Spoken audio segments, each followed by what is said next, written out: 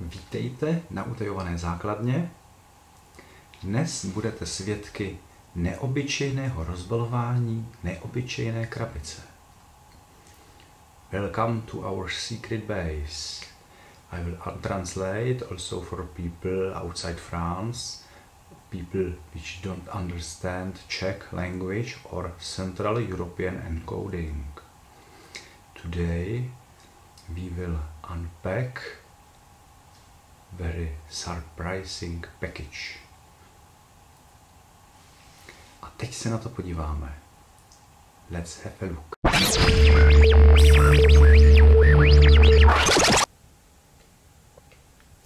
To, co vidíte, je krabice, kterou asi už v životě neuvidíte. V těchto krabicích byl totiž balen kompletní systém počítače sort M5. Když se podíváte zblíž, vidíte, že opravdu jde o stroj M5, kompletní systém od firmy Sort. Now you are looking at box in which complete Sort M5 computer system was distributed. The box is a bit destroyed by Italian post office, but it still shows the original signs of Sort and M5 system. This box is probably which you had never seen and you will never see it again. And complete system in this case means computer with interfaces, computer language equipment and disk drive, expansion box and so on. V takovýchto krabicích se tedy distribuoval kompletní systém počítače M5, to znamená počítač se všemi periferiemi, joysticky, rozšiřující boxy, programové vybavení a pochopitelně disketová jednotka. Let's look inside. Teď se podíváme dovnitř.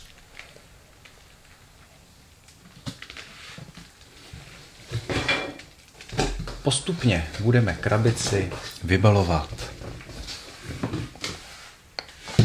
So, inside we have distribution of basic F, computer language, good for science, using float pointing numbers.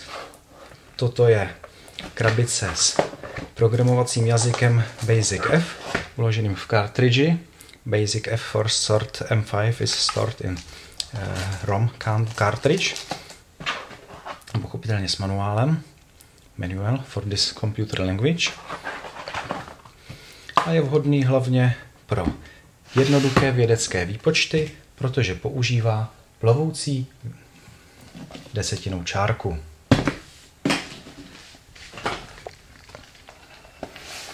Original joysticks. Sort M5 system uses both joysticks or joypads. These JS5s are joysticks with two fire buttons. Počítače Sort M5 používají jak joysticky, tak joypady. Joysticky používají dvě tlačítka Fire, zatímco joypady používají tlačítko pouze jedno. Připojení je PS2 konektorem. The connector of the joystick is the same as the PS2 connector for PC, mouses and keyboards. What's next inside the box?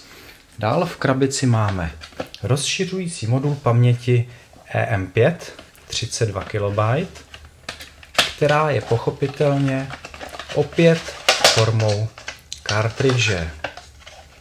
This is M5 expansion memory cartridge 32 KB,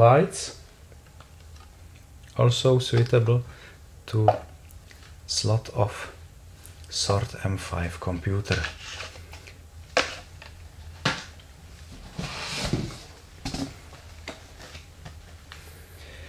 Paralelní interface PI5. U sortu se používá k připojení inteligentní disketové jednotky. This PA5 parallel interface with sort computer is used to connect disk drive system which has its own processor and its own intelligence. Kabel je přímo připojen k desce kartridže. The cable is connected directly to the board inside cartridge, and the disk drive connector is the same as for today's disk drives or hard disks. Jak vidíte, konektor pro připojení disketové jednotky je podobný, jako se dnes používá pro hard disky a disketové jednotky. Again, let's have a look inside.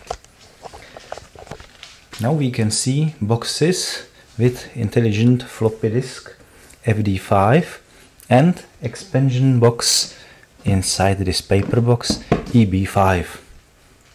V těchto dvou krabicích najdete inteligentní disketovou jednotku FD5 a rozšiřující box obsahující silnější zdroj a rozstrojku sběrnice EB5.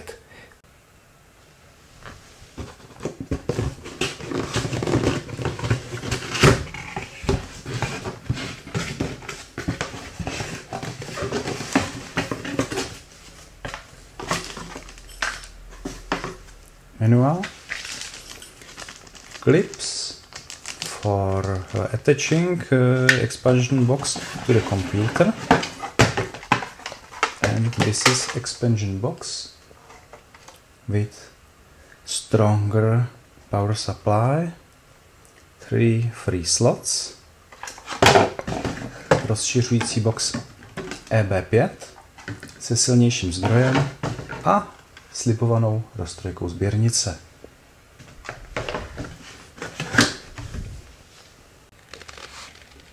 Very rare thing is this FD5 drive.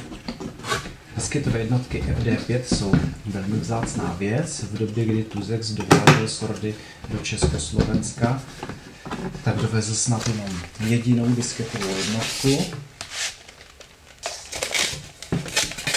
Again, you can see manual documentation.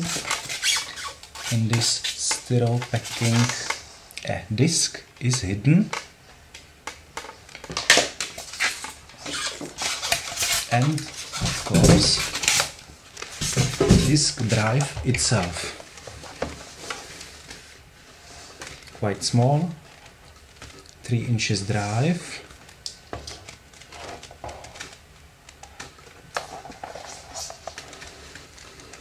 With connection to computer and second drive. As you can see, it was never used as it have no stecker. Tato disketová jednotka nebyla nikdy použitá, vidíte, že nemá napájecí konektor.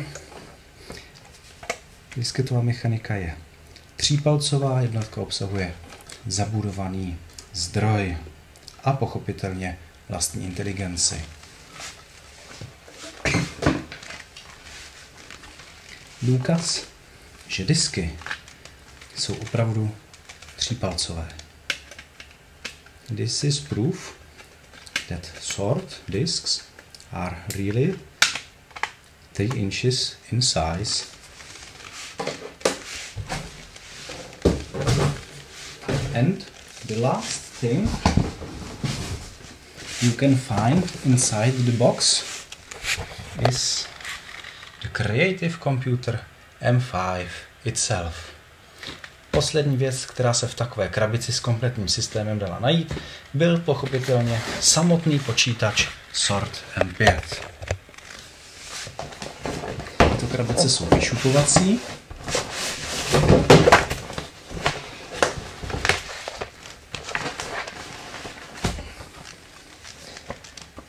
Basic E, Integer Basic Manual, Short User's Guide, krátký manuál k Basicu E, což byl Basic používající celočíselné vyjádření čísel a krátká příručka popisující připojení počítače k televizi. Toto je standardní zdroj počítači Sort. This is standard power supply for the computer, a bit weaker than the one inside the EB5 box.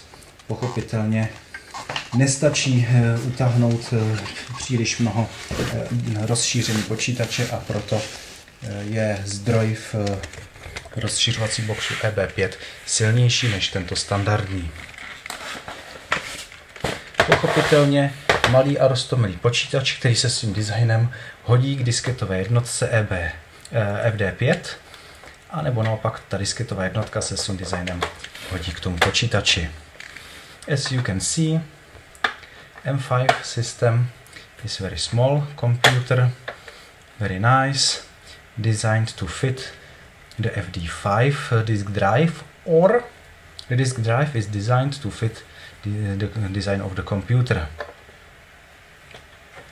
Slot pro kartridže je jenom jeden a bez vložené kartridže nelze počítač zapnout. As you can see, computer has only one cartridge slot and without the cartridge inserted, the computer cannot be turned on.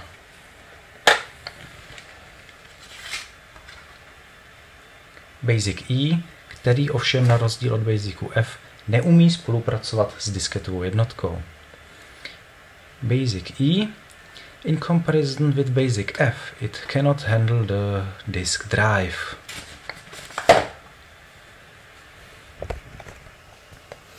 No a kompletní sestavu počítače si ještě ukážeme. Now let's show you the complete set of the computer. Jedna věc tady chybí, a to je sériový interface SI5. One thing is missing here, and it is SA5, the serial interface for serial communication with terminal program in its ROM. Sériový interface má pochopitelně v romce naprogramován terminálový program. So, this is full setup of the computer with disk drive, joystick, cartridges inserted into the expansion box, and disk drive connected to parallel interface. Teď je sestava počítače kompletní s disketovou jednotkou, rozšiřovacím boxem s roztrojkou sběrnice vloženými kartridžemi a joystickem na hraní. Don't forget, this system is old new stock. It was originally packed and this was first time unpacked. It's like new. You will never see this again.